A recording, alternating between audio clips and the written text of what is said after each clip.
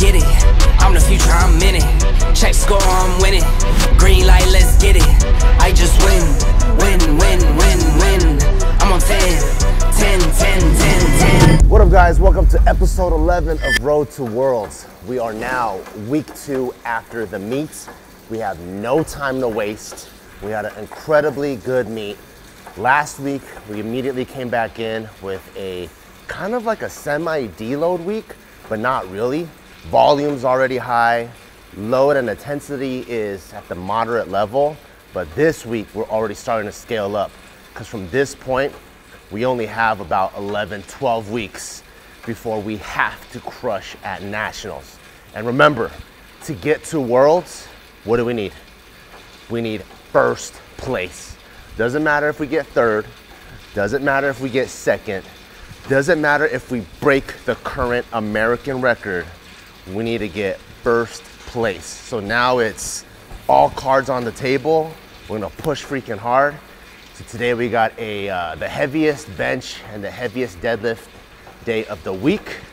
Hopefully I get some good numbers and we'll continue to push from here.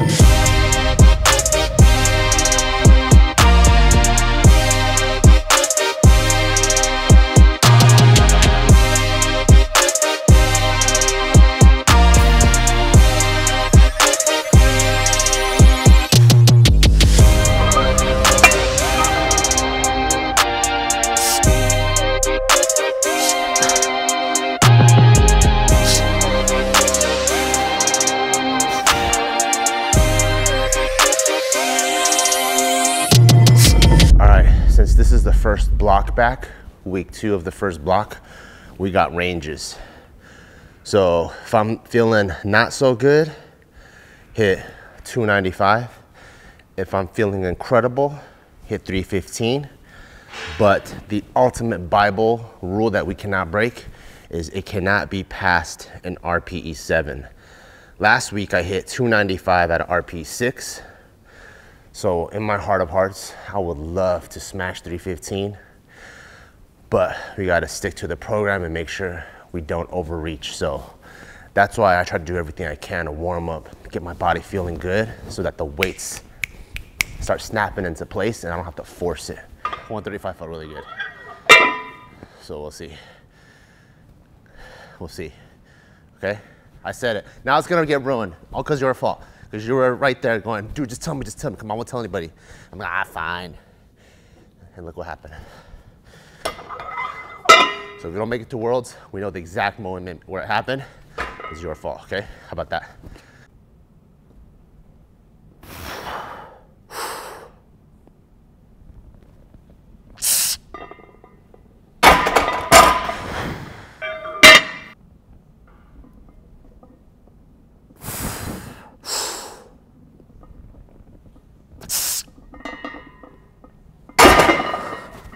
Dude, I don't want to cheeks it, so I'm not gonna say it, but that moved really good. So I said it. Chance number 2. If I don't make it to Worlds, it's your fault again because you keep asking me. Okay, this is the most important warm-up because right before, this is gonna dictate what I take for my top set. So I'm gonna treat this as if it's 315. Because I really want to hit 315.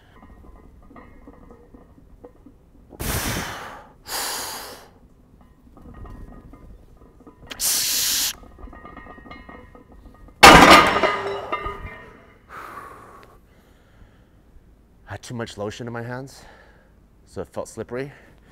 That's why it's good to record, so I can make an accurate call. Let's see. Let's see.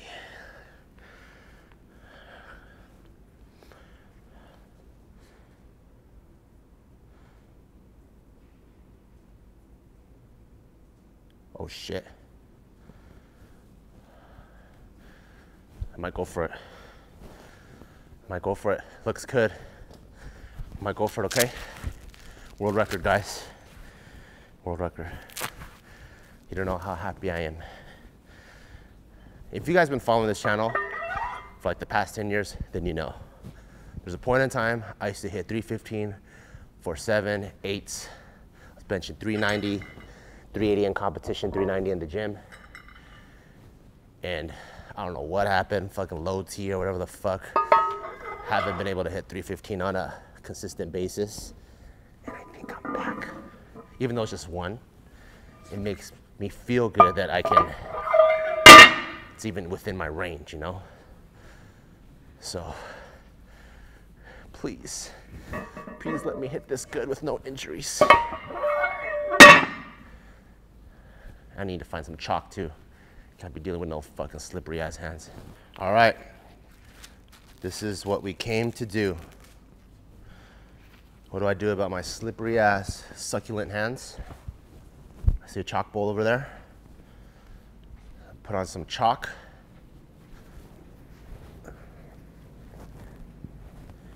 Get rid of my succulent, well lubricated, wet hands. Get a good grip on this, you know what I'm saying?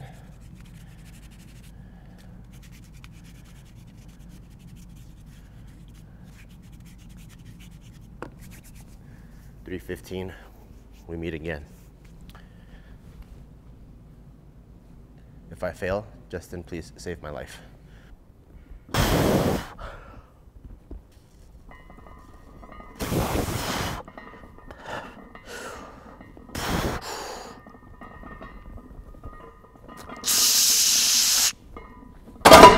Woo!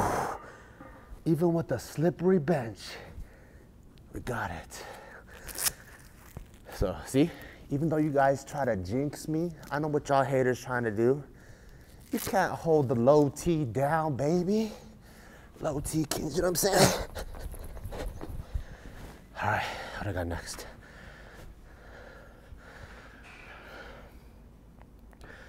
That was kind of scary though, to be honest. I was slipping around. That bench is slippery as fuck. Okay. One by tree. One by tree. One by tree. Okay. Got a triple.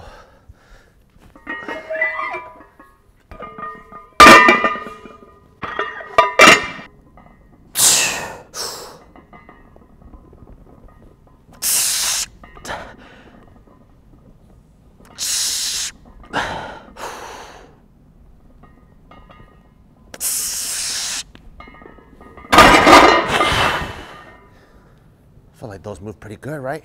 Yeah. Trying to be a technician in this motherfucker. Try to get perfect pauses, no butt coming up. That was a good pause. That was a good pause. Hey, maybe you can teach an old dog new tricks. So I actually have a ton of fucking volume, see that? Today's Friday. I got one top set, 1 by 1, then a 1 by 3, then 3 by 4. My coach ain't fucking around, dude. We ain't fucking around. 3 by 4. At 6.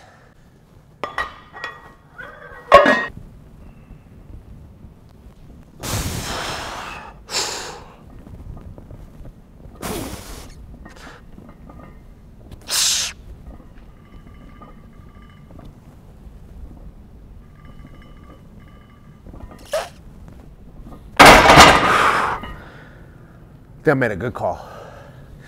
So let me tell you some inner workings in here. Smashed a good weight at RP 7. So confidence is sky high, right? I'm like, I could run through a wall.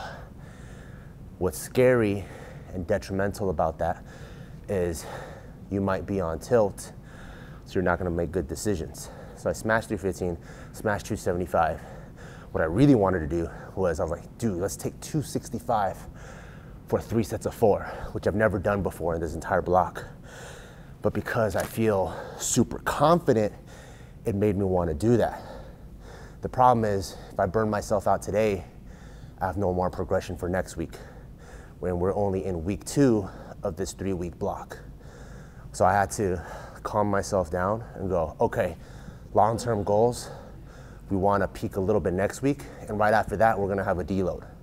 So with that in mind, I'm like, is it smart to take 265 when I barely took 245 last week?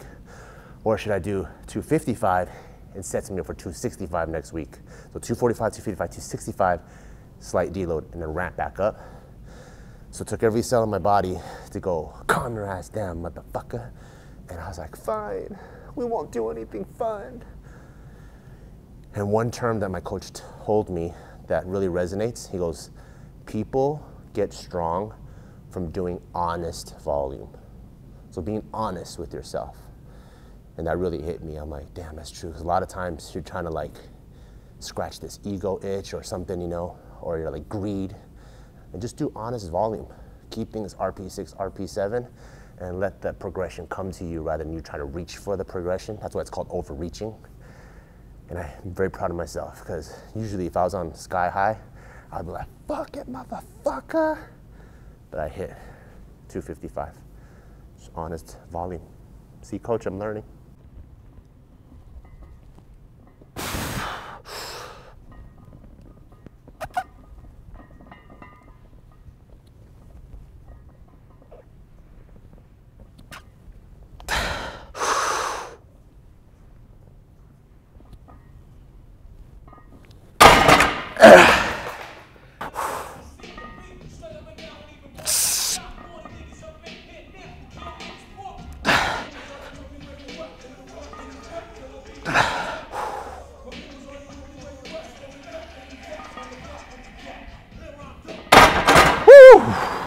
Last set, best set. Now it's time to deadlift.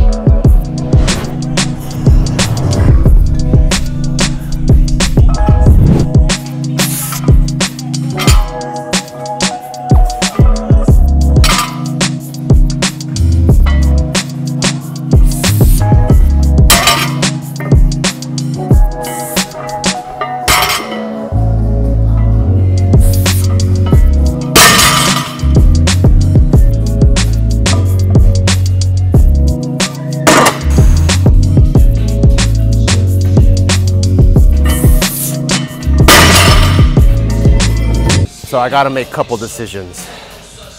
One, as an athlete trying to get to Worlds, my range is between 440 and 460 today. But I also have to make a decision as a model slash business owner because we have a photo shoot in just 2 days. So I need to make sure I'm recovered enough for that. So I gotta balance the two. That's kind of the hard part of being like full-on athlete. And someone that's been breaking this down a lot is Russell. Shout outs to him. He said like the minute that he didn't have to focus on corrupted anymore and kind of put better on the side, his drive for being a powerlifting athlete went through the roof. And you could just tell his strength is insane. His physique he looks like he's ready to step on an IFBB pro bodybuilding stage. So that is kind of the tough part of trying to run both. But that's what we're trying to do. We're trying to run both. So gotta move this and we'll make a call from there. But I don't want this to jeopardize the shoot. And I also don't want the shoot to jeopardize my progression. So that's something just to keep in mind.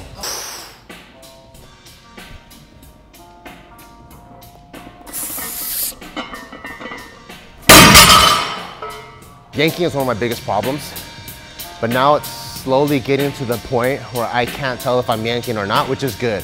Because eventually it'll be so smooth or you're like, oh, that's not yanking. But there's also different variations of the same right thing. So I'm just trying to see if I'm yanking. But so far, it didn't feel like I am. Like I feel like I am trying to apply pressure to the midfoot, pull against the bar before I initiate. To me, that doesn't look like I'm yanking. But I'll send it to the coach for him to see. All right, I made the decision. What am I gonna do balancing being an athlete, also model business owner? I'm actually gonna undershoot a little bit. So I do feel really, really good today. I feel like I could hit 475 for double or triple at RPE like 7. But we know we got the photo shoot in a few days. So what I'm gonna do is kind of undercut it a little bit, still trying to move it as explosively as possible. And what's the reasoning for that? So that it doesn't affect the shoot And if I am under, then that means I'll be that much more recovered to pull bigger on week 3, which is my peak week for this block anyways. So I think that's the smartest move, where I can, you know, hold a little bit in reserve and then allow me to do what I need to do this weekend. And if I feel fresh, which I should be recovered if I did hold some in reserve, I can hit a little bit higher on week 3. So instead of 465, I'm gonna hit 455.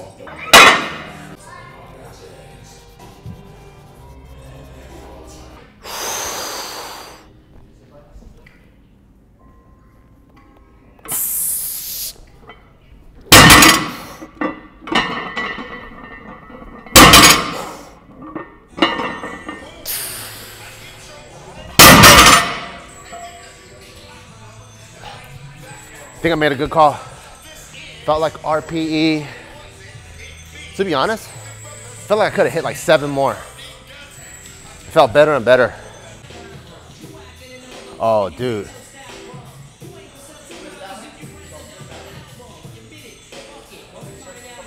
It got better and better.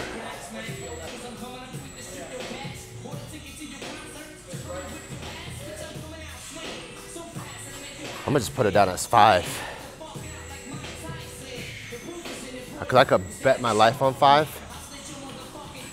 But if I were to be really honest, and it was meet day and I was 100%, I think that was RP 4, 3. But anyways, my cap is 7, so that's good. That should probably not even affect me for our photo shoot in 2 days, which we're dropping. Not this collection, this already dropped, but the Classics collection. Oh yeah, the Classics collection. What's dope about that one is, you know, a lot of our designs that put us on the map back in 2013, 2014, like the OG designs, a lot of people have been asking for them. Yo, are you gonna do a retro throwback on the old stuff, like No Limits, Posse Tee, Bulletproof Tee, Certified Tee? And we are. So stay tuned for that, the BB Classics collection. And every single one is gonna have a unique custom label to show that it's a throwback. So this might be a one and done thing, we don't know. So far, we're approaching it as if it's gonna be limited edition. So we might not ever drop it again. So make sure you check that out. But that's what the photo shoot is about. We got 3x5 back offsets. I'm gonna do 425.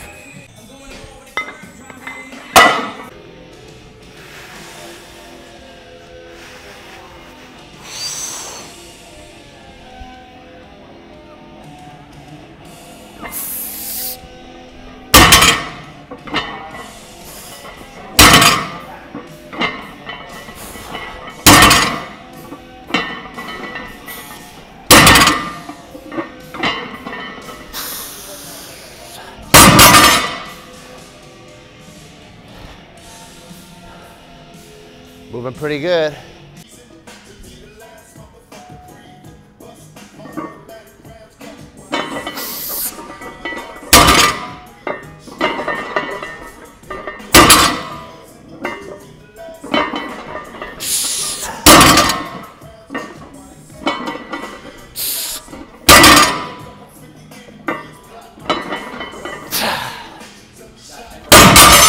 That was way smoother. Way smoother. Also, way more tiring. So I can see why I don't like doing it like that. But it did move better.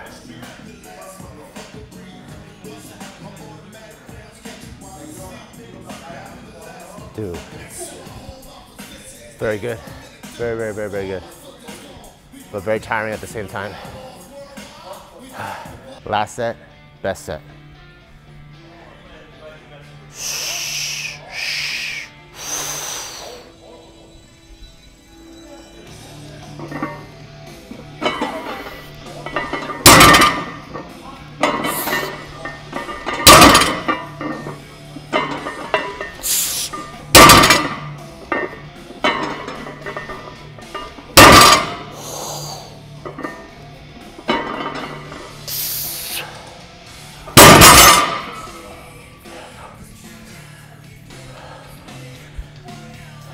Nationals material right there.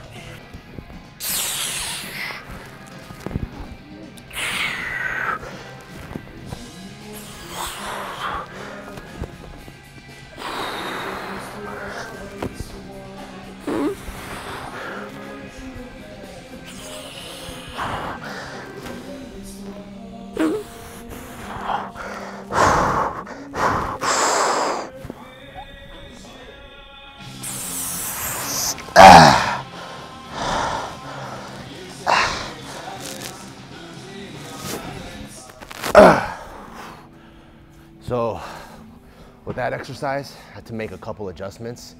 It was supposed to be weighted pull-ups, but as you can see, all the pull-up bars in here are like 12 feet tall. There is some on the other side, but because of my shoulder, I have to keep it neutral grip or else I'll pull it like my elbows too forward and it'll hurt a lot. So based off the gym I go to, I do have to make some adjustments. So to make it harder, I focus more on the eccentric. So kind of like a tempo going down. So like 1, 1,000, 2, 1,000, 1, 1,000, 2, 1,000. But we got that part done. Now it's time for dumbbell bench.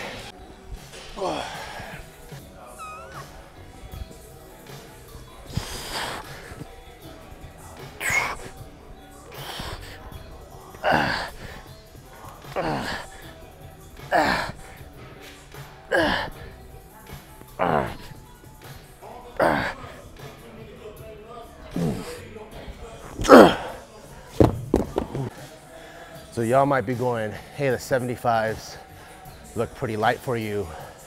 Why do you keep it at 75s? And the main purpose for this movement for me, I think for the average person that has a perfect bench, this is probably really good for chest and tri and shoulder volume and getting a different variation in. For me, I have a very specific purpose. So I come from the school of powerlifting where you're still thinking about bending the bar, right? Bending the bar as hard as you can, tucking your elbows in. So when I bench, you'll see me tuck my elbows, and that's not the proper way to bench anymore. Now, they found out that the strongest leverage is when you stack joints, right? Bar over wrist, wrist over elbow.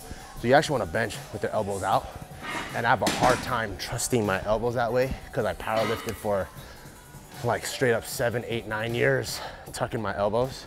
So when I'm doing the dumbbells, I'm actually trying to reinforce the proper movement, which is why I'm also pausing at the bottom with elbows out to like allow my body to reprogram the bar path and also allow my body to trust that I can take load in this position that I think is weak, but it's technically the strongest.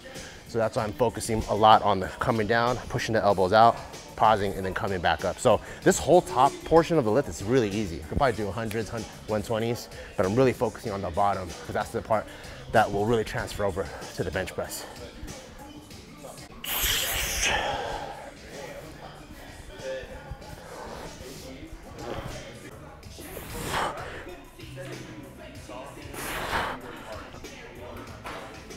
Oh.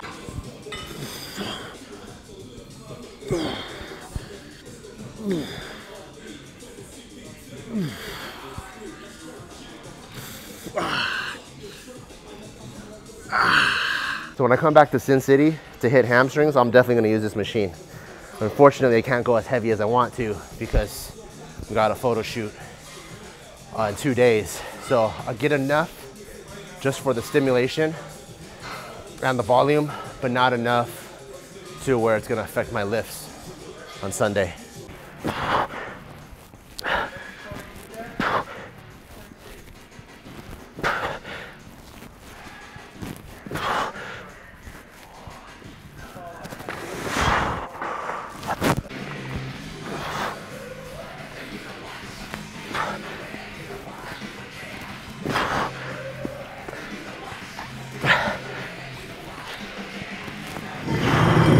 All right, just finished the bench and deadlift day of the week 2 of nationals block.